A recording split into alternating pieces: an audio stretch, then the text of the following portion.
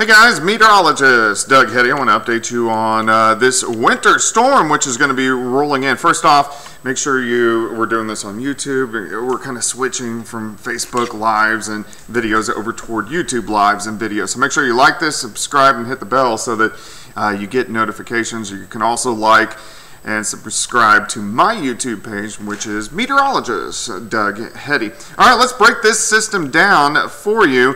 First off, as we get closer to the system, we get more accurate data, so we can really pinpoint down, especially tomorrow, but we're about 36 hours out now, so at least we got a pretty good idea of what is going to happen. Tonight's going to be fine. Most of tomorrow morning looks okay, but we'll start to get showers popping up as we go into tomorrow afternoon, especially most of us picking up rain by the time we head into tomorrow evening. 51 in the morning, 55 by noon, high temp right around 57 degrees, but that Arctic front drops in as we go into late afternoon and then into the overnight hours for us tomorrow night. So here's midnight tomorrow night or early Wednesday morning.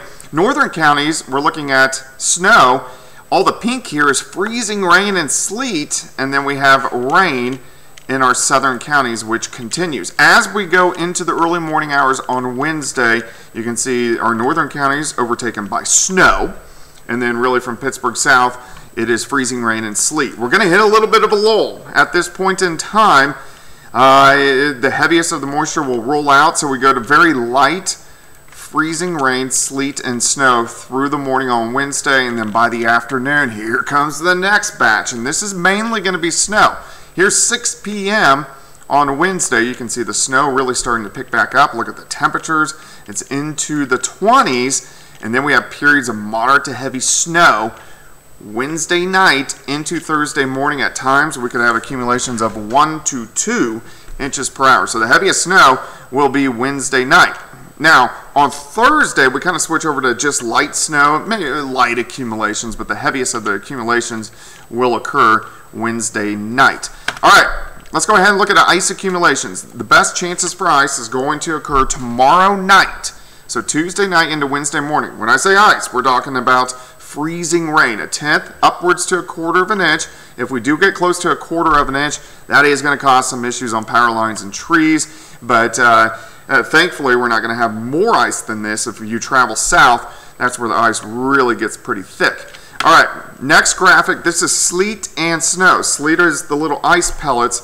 If we get more sleet, our amounts are going to be closer to that 5-inch range. If we get more snow, closer to that 10-inch range. South of I-44 is going to have more sleet than north of Interstate 44. So the better chances to get closer to 10 inches is going to be along and north of I-44. But there are going to be some isolated areas that get even more than that, approaching a foot. So I think there's a better chance that these amounts actually go up than going down over the next day or so. All right, here's your timeline for you.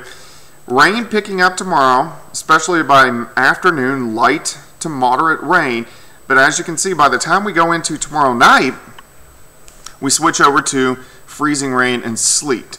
This lasts into Wednesday morning. It's very light by Wednesday morning. Then we switch over to moderate to heavy snow Wednesday night, and then back to light snow on Thursday. So of course, I'm going to continue to watch this as we go into the next 24 hours. This will change some. As we get closer to the event, I'll be able to pinpoint it down. So, but I think amounts have a better chance of going up than down. So I'm going to keep you guys informed. We are going to have some issues on the roadways. It's going to stay cold all the way into the weekend. So even when we get the ice and snow, it's not going anywhere. It's going to be sticking around for several days. So again, this mainly starts tomorrow night and lasts into Thursday. So prepare for that. This is a bigger event. We haven't had one of these bigger events since last Valentine's Day when we had the 7-inch snow. All right, guys, have a great evening and a great Tuesday.